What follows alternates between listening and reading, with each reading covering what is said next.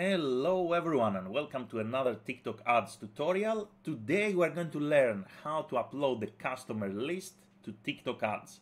Before we go straight to the point, make sure you like the video, subscribe to the channel.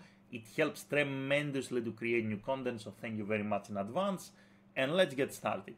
Step number 1, access your TikTok ads manager, ads.tiktok.com.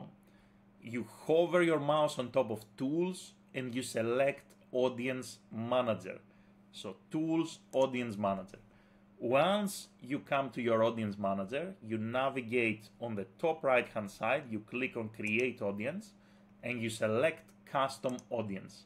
Here we're going to select Customer File. Keep in mind now that in order to upload the customer file, we need to have a list of emails in either CSV or text format.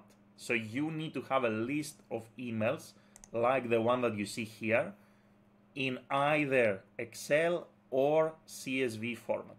I have a link to the template in the description so you can download the TikTok template so you don't do any mistakes.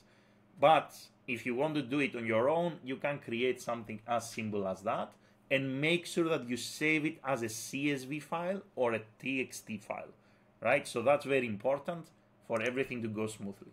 Now we're going to upload this file here. So we are going to select this file. We're going to give our audience a name. So I'm going to call it test audience list. And here there are two minor options. We have the option to select audience enhancement. This means that the system will look into our email addresses and it will try to find similar customers with machine learning.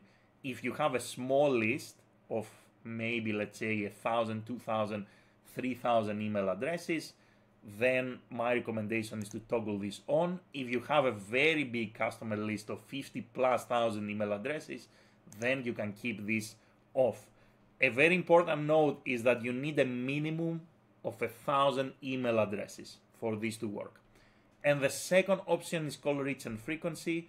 Now, if you toggle reach and frequency on, you cannot toggle audience enhancement on.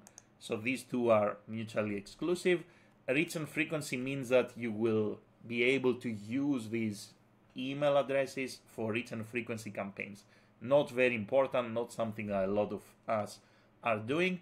The recommended option is to toggle audience enhancement on, especially for small companies with a small number of emails. And that's all you have to do. The next thing is to confirm. The system will now upload the data, and from there you will be able to select this audience as targeting for your TikTok ads campaigns. That's it. I hope that it was useful. Thank you very much for watching and have a great day in any time zone.